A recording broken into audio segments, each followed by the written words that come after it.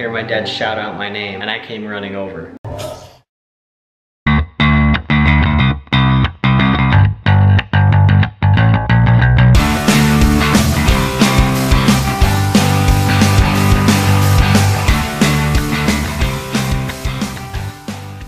So something a little bit crazy is totally different.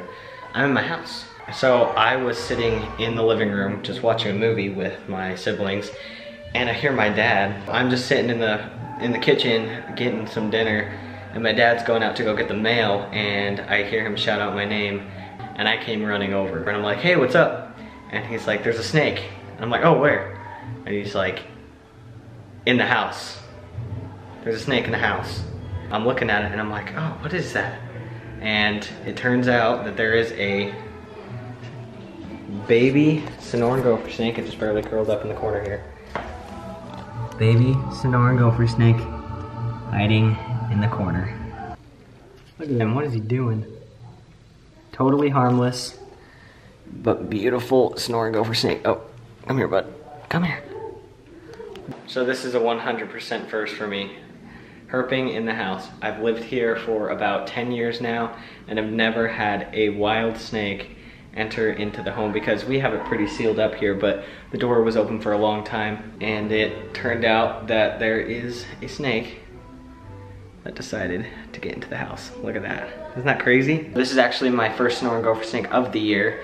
The season is starting back up. Snakes are starting to move. Lucky enough for me, it was a harmless Sonoran gopher snake, but in some cases, other freaky rattlesnakes and stuff can do the exact same thing. They're found in people's homes.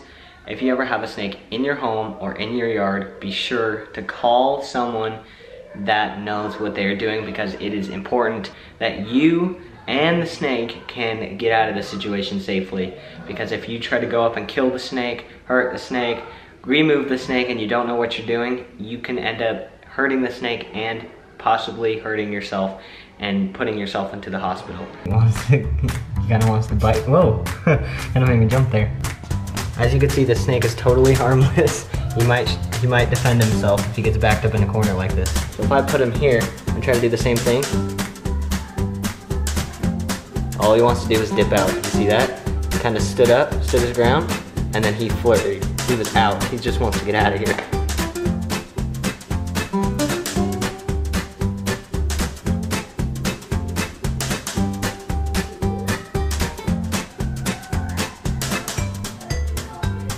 Oh, there he goes, he bit me.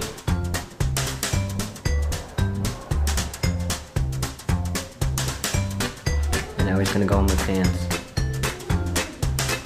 He's going in my pants. Oh, there he goes, he's going in my pants.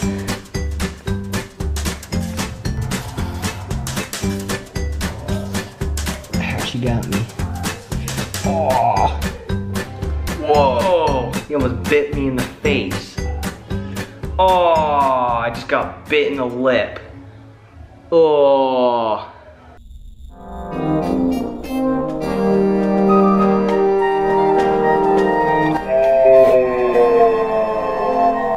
There he is, snake that bit me in the face.